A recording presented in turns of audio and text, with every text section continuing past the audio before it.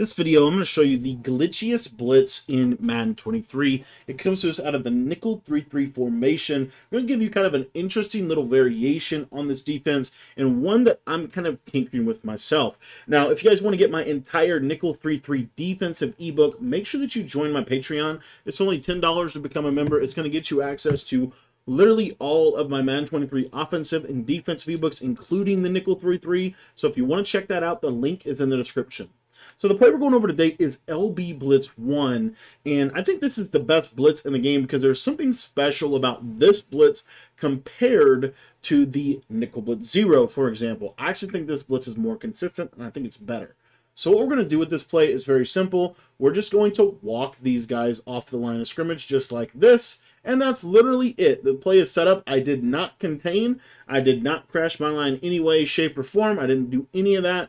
And what you're going to notice is this blitz is going to absolutely scream off of both edges at the quarterback. Now, this blitz is really good, and I want to show you something that's I think even better about this blitz is you can actually run this blitz to one side. So let's say I only wanted to send the right side here, and on this left side, we're going to send the left side, and on the right side, we're going to actually drop a zone coverage over there on the right side, right? Maybe we'll do something like that. And what you're going to notice here is we're still going to get this nice little glitchy blitz concept off of the left edge. The other thing that I wanted to talk briefly about is the fact that the running back really actually, I think, struggles to pick this up. So what you'll see here is I'm going to only send the 4-man version, and sometimes, not every time, but sometimes, the running back will suck so far to the middle of the field, as he did right there, that the pressure is going to collapse the pocket in kind of a unique way. Let me show you the replay of this defense. Again, we're only sitting 4 people. They're blocking a running back, and you see how this running back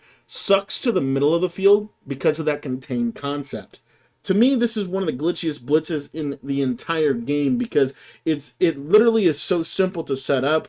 And I'm going to show you something else about this blitz that I wanted to just quickly go over. Let's say that we wanted to take the running back quick throw away. Maybe we wanted to have a middle third defender or mid-read defender. You're going to notice that this blitz is going to come, I actually think, more consistently when you send 4. When you send 4, I find this blitz to be incredibly consistent.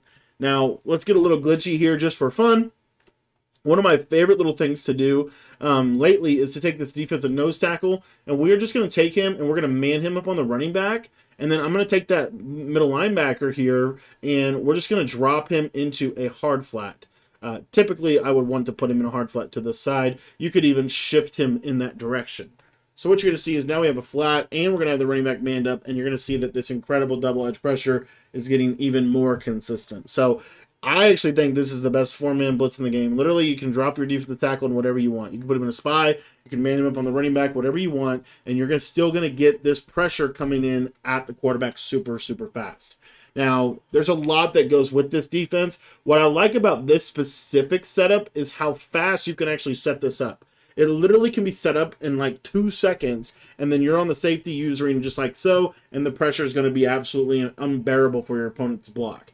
Now, there are some nuances to this defense that we explain in our Patreon, how to make this a little bit better, how to make it a little bit more consistent, how to, like, for example, I'll show you something kind of interesting. If I was to audible here, you're going to see that if I audible to bench, sometimes it will mess this blitz up, and so you'll see it's no longer as effective as it was previously. So there's some workarounds that we show you in the Patreon that make sure that you are always living in a quote-unquote perfect world when it comes to sending pressure. But this blitz is super powerful. And like I said, you can easily just drop coverage off of this.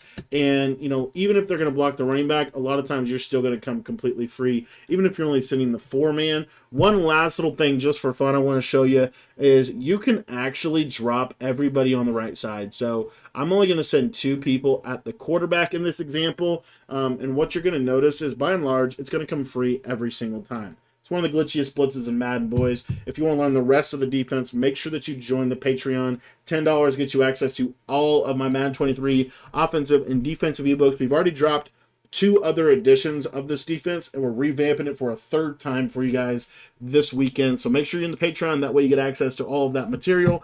Thanks for watching. If you want to sign up for the Patreon, head down to the description below and click the link down below.